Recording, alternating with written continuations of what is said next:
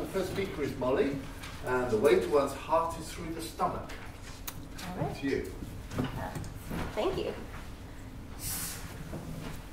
As you can see from this charming pickup line, which is just one of the many that the internet has to offer to the inquiring Googler, the link between food and eroticism in the modern consciousness goes far beyond offering aphrodisiacal foods like oysters and chocolate to your date in hopes of getting them in the mood. While the effectiveness of comparing one's desired sexual partner to food as a romantic strategy might be up for debate, we can say with certainty that it dates back at least as far as Theocritus's bucolic poetry of the Hellenistic period. The classicists among us will be most familiar with Theocritus's use of food as a temptation to romance in Idyll 11, where the gawky and unattractive Cyclops, Polyphemus, still an innocent teenager years before his encounter with Odysseus, which we saw on some pottery yesterday, attempts to woo the whiter-than-cream cheese Galatea by enticing her with the finest milk and an endless bounty of cheese. Elsewhere in the Theocritean corpus, lovers offer to their beloveds the ingestible produce of pastoral labor or the means to produce it, milk-bearing goats, sweet fruits, and various other tasty lures. In exchange, the lovers say that the objects of their affection offer certain food-like temptations of their own, a physique riper than a pear, or skin the color of honey. Before we dive in, though, I'd like to take a moment to situate Theocritus and his poetry for those who are less familiar. Theocritus was born in Sicily and lived during the 3rd century BCE. He spent some time working at the Alexandrian court in Egypt in the 270s.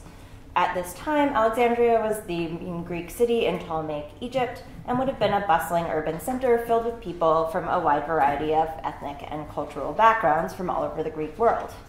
So, in the 270s, Theocritus was living in a cosmopolitan hub of the Hellenistic world, which, as we can see from this map of Alexander's conquests, extended tremendously far and encompassed land, belonging to numerous cultures with numerous cuisines, and, of course, access to many exotic ingredients.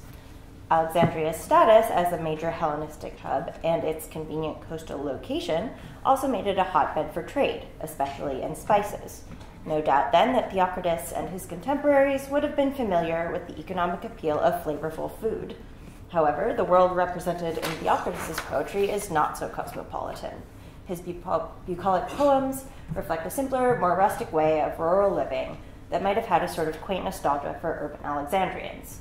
Nevertheless, the enticing pleasures of fine food and the trade that was so vital to life in Alexandria are certainly present against Theocritus's pastoral background. Very well then. In this paper, I posit the existence of a pastoral, erotic, food-driven economy in Theocritus's Idylls, in which tempting foods served not so much as aphrodisiacs, but as elements of an exchange between the lover and the beloved. The admirer barters his supply of food and means of producing it, obvious symbols of pastoral success and the ability to provide sustenance, for the equally, if not more tempting, food-like charms of the admired. The pastoral erotic food economy is based on the trade of incommensurate gratifications. There is, to our knowledge, no standard value by which the Hellenistic Greek reader might have expected gustatory and dietary pleasures to be traded. Theocritus's economy reconciles this discrepancy by rendering the incommensurate, food and sex respectively, commensurate by describing physical beauty in terms of food rather than flesh.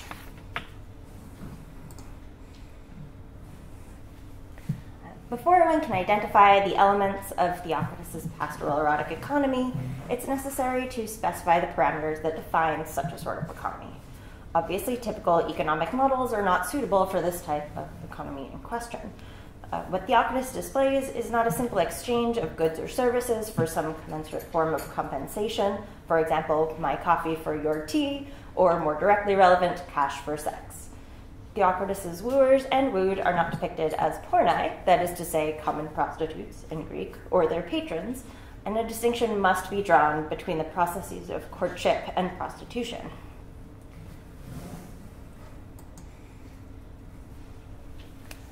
In some ways, the Theocritean economic relationship more closely resembles a gift-giving economy reminiscent of the Greek tradition of gift exchange as part of xenia, or guest friendship. As part of the xenia relationship, rather than a commodity exchange. It establishes relationships between human beings, probably of the ongoing variety rather than one-night trysts, and under normal circumstances, sex and love are difficult to measure, much less assign a trade value. However, describing the relationships between hetairai and their clients in classical Athens as a form of xenia, hetairai are more like courtesans who have longer-term companionship relationships with their clients. James Davidson argues that the difference between these two kinds of relationship becomes even more fraught when one of the items exchanged is sex. In classical Athens, it is never simply a question of whether you do it for money or do it for gifts. To turn sexual intercourse into an exchange of alienable commodities involves a great effort of reification. Davidson's argument stands in the Hellenistic period as well, but the relationships in the Idylls behave somewhat differently from the hetairai-client relationship that Davidson describes.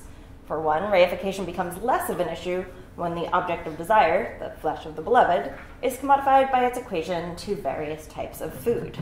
An exchange of love for cheese is complicated by the fact that these two items are incommensurate.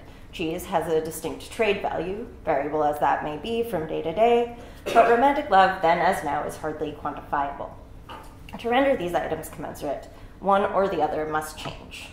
And in the theocracy and erotic economy, one of them does. When Galatea's skin is likened to cream cheese, a commodity exchange between Polyphemus's touros, a word used for cheese generally, and Galatea's pakta, essentially cream cheese, seems far more reasonable, and we'll get a little bit further into that later on. In addition, the lover barters not just a one-off meal, but a long-term reward. To offer one's beloved a prized animal or a lifetime supply of prime Sicilian cheese is to display one's great success in the theocracy and bucolic world, where one's entire livelihood depends on pastoral produce. To do this is to demonstrate one's ability to provide sustenance and security for the beloved as a reward for the beloved providing access to the food-like pleasures of his or her body. The exchange in question is not a one-off sexual transaction, but the basis of a potentially lifelong relationship and possibly the formation of an oikos or a household. Oikos, it is worth noting, is the etymological predecessor to our English word economy. Coincidence?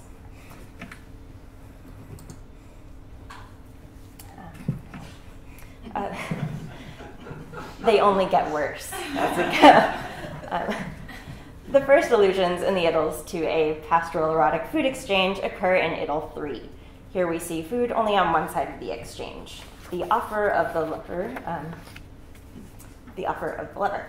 After the beloved, Amaryllis, fails to respond to the smitten goatherd's gift of 10 apples in line 10, her admirer, frustrated with her indifference, mentions a goat that he's keeping for her, which happens to have had twins recently and thus supposedly would produce an especially ample supply of milk. We have that here. Perhaps the goatherd seems to consider if a standard love token, apples, will not work as they did for Hippomenes when he wished to marry Atalanta, which the goatherd references just slightly afterward in lines 40 to 42, the promise of a healthy, high-producing goat, the height of success for one whose living depends on herding goats for milk production, might be enough to win her over. Failing that, the goatherd makes an appeal to envy by way of increased competition in the market. If you won't make the trade I want, surely Merman's serving girl will. The milk-laden goat strategy does not seem to work as a token of exchange for the goatherd in Idyll 3, but its effectiveness is proven in the case of Comatas, whose lover, Clearista, sees him milking his twin-bearing goats in Idyll 5 and offers to join him out of admiration for his rustic prosperity.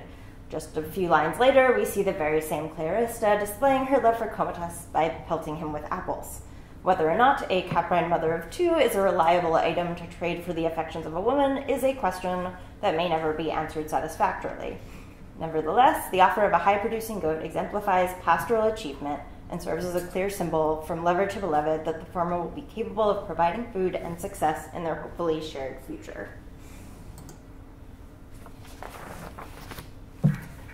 Elsewhere, we see parts of the beloveds compared to various sweet foods, namely honey and fruit. These comparisons are unsurprising in light of the commonness of apples as a token given in exchange for the beloved's favor. Of these sweet foods, honey is the least common comparandum for flesh in the Idylls, but it's still worth note when it appears in Idyll 10, lines 26 and 27. where the besotted Bucaeus says to his love interest, "Beautiful Bambuka, they call you Syrian, skinny, sunburnt, but I alone call you honey-colored." Most interesting about this passage is that it shows where the act of commodification occurs, that is, in the mind of the lover. There's no mistaking in this contest that Bambuka is in no way truly like honey in value. Even if she is literally the color of honey, her darker complexion would not measure up to that of the traditionally beautiful milky white Galatea. Bambuka is not, to anyone other than the smitten Bucaeus, valuable within the pastoral erotic food economy. Her worth in this economy, unlike literal honey, which can be priced quite easily, is completely subjective and dependent on Bucaeus' attraction to her. Bucaeus' love creates a demand for what Bambuka supplies. In Idyll 7, sweetness is also in great supply. In the space of but 6 lines, 115 through 120, we see fruit comparisons applied both to the beloved Philanis and the very concept of love itself in the form of erotes, just being the plural of eros, poetic here. Hawkinson would have us believe that the phrase apioio pepaiteros, riper than a pear, should be viewed negatively. That is to say, that to be riper than a pear implies that the beloved Philanis is maturing quickly and is scarcely worth pursuing any longer. This is possible, but a survey of LSJ, Big Greek Dictionary, suggests that this is not necessarily the case, offering only positive examples, accepting the literal ripe as used for a melon or gourd, or Opipones ye weaklings in Iliad Book 2, which is clearly not applicable in this scenario. More appropriate would be the Homeric metaphorical gentle or good. The slipping away of Philanis' kalon anthos, the beautiful flower, i.e. his youth, in the following lines need not diminish the appeal of the ripe fruit while his youthful flower is still in bloom. After all, ripeness indicates a readiness for plucking and need not mean that the person or fruit in question is overripe.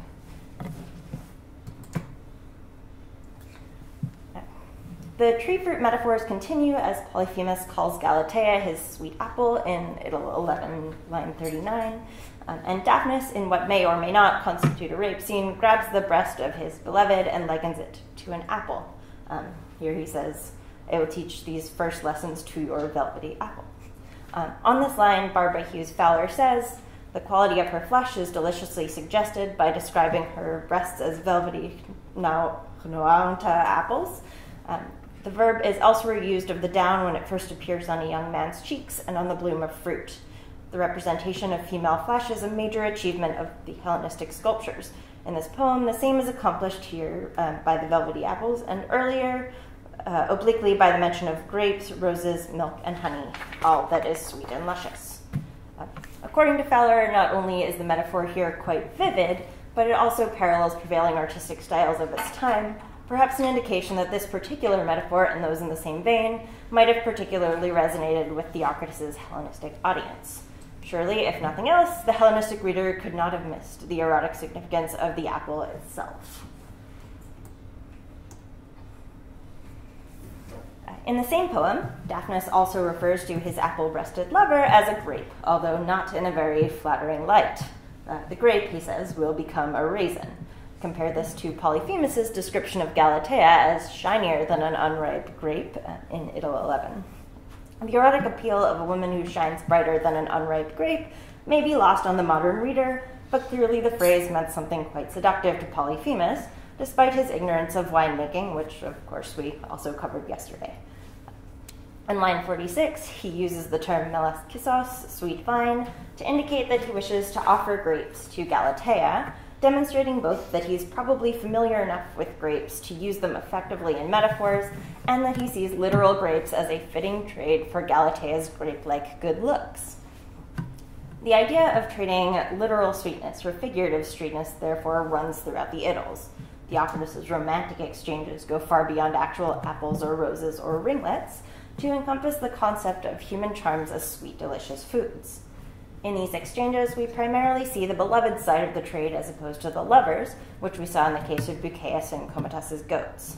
Considering these two halves of the exchange together, we're now in an ideal position to reflect further on Polyphemus and Galatea's exchange, one that covers the offerings of both the lover and the beloved. This is perhaps one of the greatest gems of Greek poetry, so just take that in. Let us now consider the most famous proposed exchange between Polyphemus and his beloved nymph, the offer of endless cheese in return for allowing him sexual access to her whiter than cream cheese body. He says, "O white Galatea, why do you flee from the one who loves you? Whiter than cream cheese to behold, gentler than a lamb, more skittish than a calf, and shinier than an unripe grape." Try that one at the pub. As stated above, when Galatea's skin is likened to cream cheese, a commodity exchange between Polyphemus's Tauros and her Pacta suddenly seems far more reasonable in the world of the pastoral than an exchange of cheese for sex. Redefining the exchange as a trade of one type of cheese for another imparts a value on each offering that, due to the similarity of the items on the proverbial table, is clearly commensurate. It analogizes the interaction to a transaction that could plausibly happen between two cheesemakers in a pastoral community on any given day. It is worthwhile, then, now that we've considered what Polyphemus wishes to gain from Galatea, to examine that which he proposes as a trade. On the subject of Polyphemus's offer in Idyll 11, G.O. Hutchinson says, "More important in the song is the Cyclops' unelevated emphasis on his dairy product, not incidentally, but as a prime weapon in his campaign of seduction. Against his undesirable appearance, he sets first the abundance of his flocks, which sounds well enough, and then the excellence of his milk and his unfailing supply of cheese."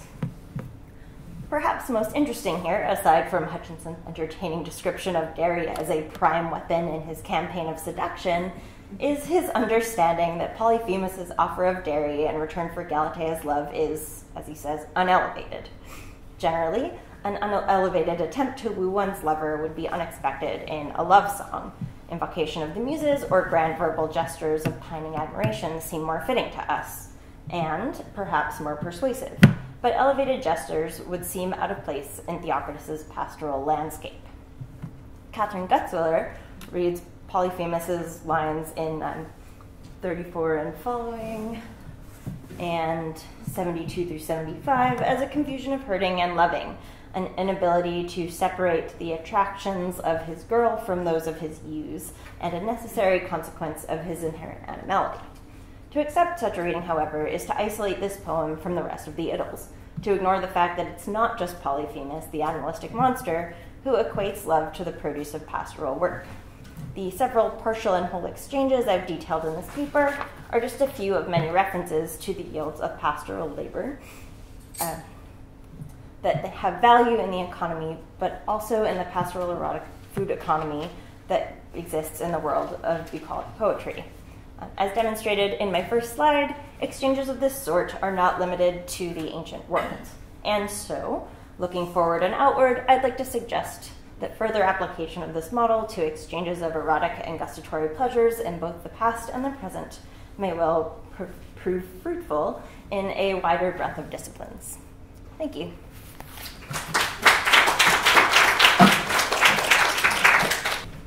Okay, we have 5 minutes or so for questions.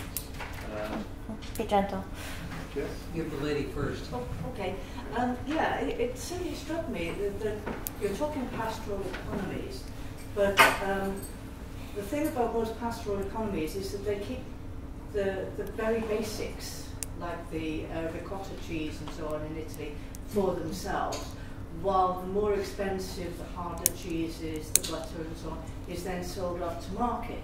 So how much of this, I remember being told by somebody who was a goatherd and then a child, or a shepherd, and as a child actually stole a whole cheese and ate it. Mm-hmm. And it was the most glorious thing in his life because he'd never had anything more than just the ricotta.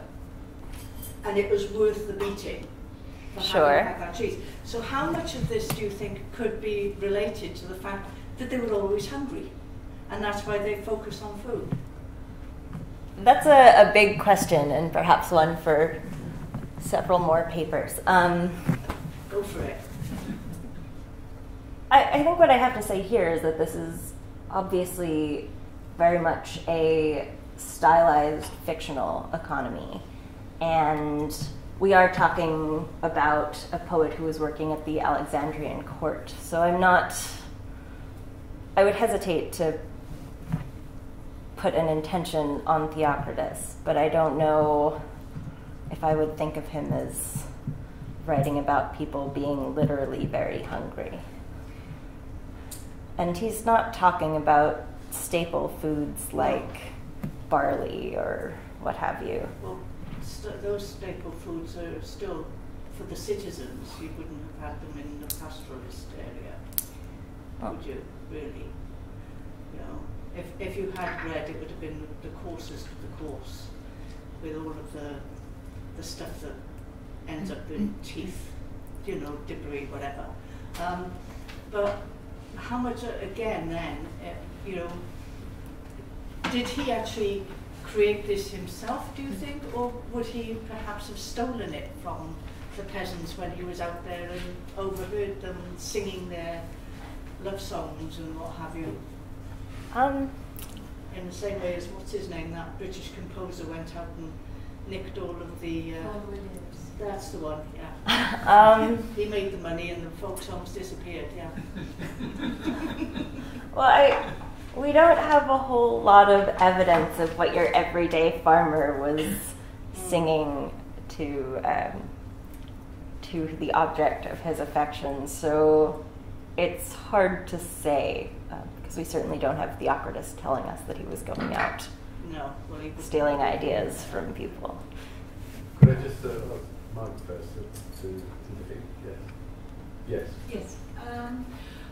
It struck me, listening to the different comparisons, how similar this is in some ways to the Song of Songs, the biblical Song of Songs. You've got the same sort of woman's body as food, you've got the same eroticism, you've got the apples, you've got the dark woman who says, I'm black but comely, O ye daughters of Jerusalem. You've got the same jumping over the hills in your skittish calf. I mean, is there any sort of relationship between this biblical book and these Hellenistic poems, or is it just that this is the genre and everybody uses the same sort of comparisons? I think there is just generally a very easy comparison to be made between a woman's body and food, because there is a nurturing aspect of a woman's body, and that for babies, food comes out of a woman's body, and before the baby is born, it is nourished within. So, yes. Would they actually have been in contact with each other? Would there have been actual flows of encounters and, you know, maybe particularly in terms of, you know, poetry and song and, you know, the actual cultural encounters in which this would take place? Oh, surely, yes. Yeah. Well, the Silk Road went as far in Alexandria, certainly, I would have thought in Alexandria that this would be Alexandria. not. This is perhaps just before the Septuagint was the translation into Greek of the Hebrew scriptures was made, but very, very shortly before, I think. Do you think?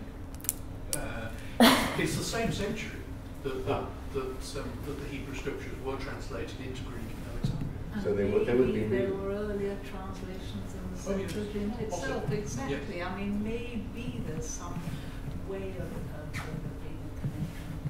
So I mean, there would have been translations or readings going on earlier on before they actually formally got translated. Yes, although it would be a question whether the court and the library and the circles that Theocritus moved in were aware of Jewish scriptures or not, just at this time. But fairly soon afterwards they could have been. Maybe then they could have been at this time. Yeah. I mean, the Song of Songs nowadays, I don't know what happens in Hellenistic times, is a public synagogue reading on the festival of Passover. So perhaps, you know, it was being read in Greek already publicly, and the idea of reading, you know, already being publicly read before being actually transmitted to text. possible. Sorry, but I was reading, I love your combinations, the Greek there, the interesting comment, the thing, maybe because I can read Greek that I really enjoy the juxtaposition. But as I was reading the things about grapes, I couldn't help but remember a very famous movie quip where Mae West sees Cary Grant and she's practically in a sweat and she says to her maid, Beulah, peel me a grape. And I always, you know, she was such an educated lady. I'm just wondering if maybe she was making an allusion to this. You just don't feel grapes. That's the problem. Yeah, She was don't The bother. illusions get everywhere. Yeah. But I wanted to give you that example because that is a very, everybody, well, at least my generation, everybody knows that quotation. Mine too. Well, yeah, there you go. There's your proof that this can be used later on. It's carried on for a very long time. Yes. It's very interesting to see the way the apple appears, because today, you know, in Sainsbury, the apple is the most boring of fruits. But it reminds me of Amber's paper and the many apples there once were and still are. So this is interesting. But what I'm looking at or wondering about is the things that aren't said here but must be bubbling up, you know, below, which is love magic, love potion, sex magic, which doesn't appear in this rather lofty and artistic poetry, but must be driving this all. I mean, is there any of that? Not in these particular poems, but I think it's Idyll 2 that involves quite a good deal of spooky love magic. Great, because I mean, you know, anthropologists in the field would love to collect this information and often do. But we, not having the language, get ourselves locked out of the ancient world and we wonder what's out there, because it must be. So when you've done the next few papers that you're working on, perhaps you could do that, love magic, through food and drink. Yeah, there's certainly been plenty of work on love magic, not so much through food and drink, but yeah, it's there, it's interesting. Great. And it's in the Hittite texts as well. The Hittite and the Assyrian texts, there's a lot of them have got love magic and that sort of thing tucked away in there. Connected to food, ingestion, and things. Yes. I can't remember offhand, it's a long time since I did it, but I do remember it a lot. Because it would be then the connection between love magic and poison. Yes. The pharmacopoeia. Yes. So close. Yes. You know, what do you Love and hate. hatred Poison and, you know, revenge. Yes. All the way up to Snow White, yes. Yes. Yeah, I have a question. This is all for me. Okay. So, do you see, because part of my dissertation was how Latin authors often compare women to honey and cinnamon. That's a kind of a common one that they use. And I saw you have honey in here. Do you have cinnamon and honey as well? I didn't notice anything with cinnamon at all in Theocritus. Yeah. This is pretty much everything food related that I found in the whole Theocritean corpus. Okay.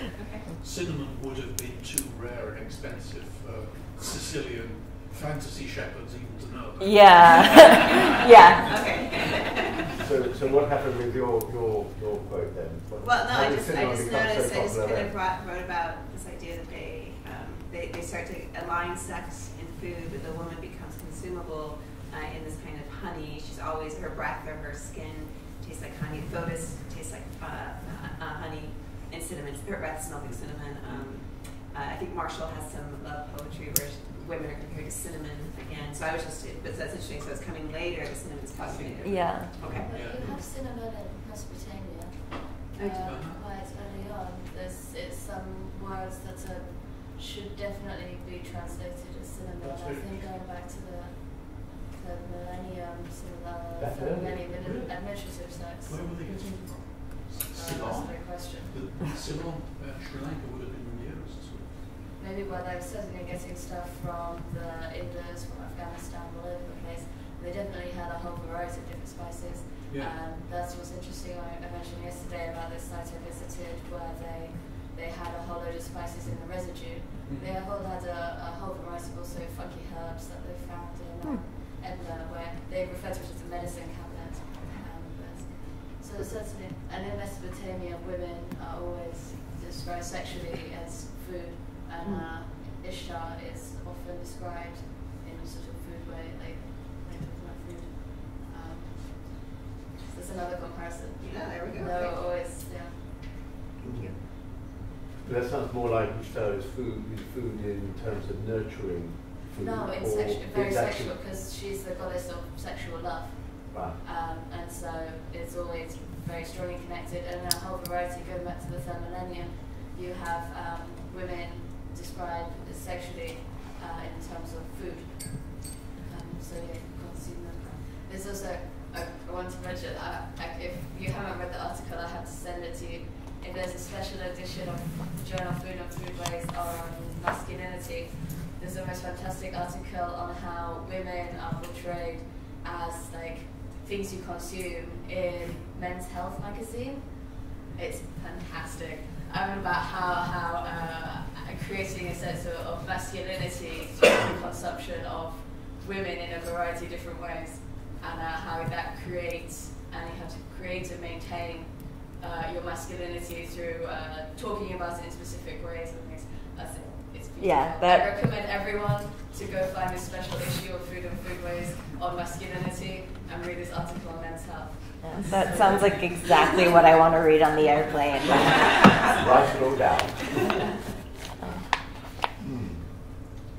All right. Yes, John. I would just, maybe as a cultural anthropologist, I would just caution you against trying to extend the metaphors in a poem written by somebody in Alexandria about a fictional cyclops trying to seduce a nymph with cheese, and try to extend that to really say anything about what's going on in society in general. I mean, that certainly these are metaphors which are coming out of a particular cultural context, but it feels like you're trying to kind of put this within quote unquote pastoral economy and tie it to kind of deeper social processes, which are that you probably can't really get out of a text like that. That's certainly not the intention. This is intended to be purely a philological exercise. And maybe some of those ideas would have been floating around, but this is specifically a fictional economy.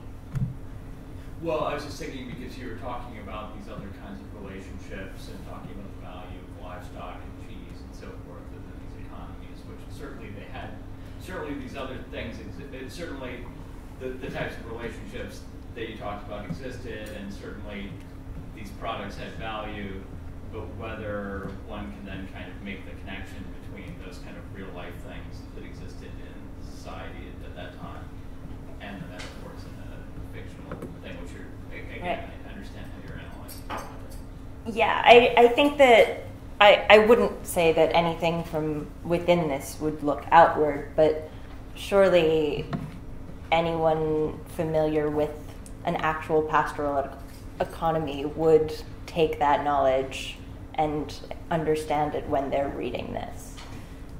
So, well, I just, from having spent a lot of time in pastoral economies and knowing how they seduce people within them, not that you call a girl nice things like that she's a beautiful heifer and that her neck is like an ostrich, stuff like that, and which doesn't have anything to do with but the lure, it was EP on the lure. It was all about the lure and the beautiful spots and the colours and the crowd and everything. And they quite literally so. I mean, they really did believe that these were, just beautifully aesthetic objects. I mean, right. There's the whole aesthetics of, in your world, it is the whole aesthetics of the animal in that sense. Yes. And I would argue that cheese is the most beautiful thing. I got the Cyclops to set you up with. Yeah. We'll all go along with that. Okay, many thanks. Thank you. Thank you very much.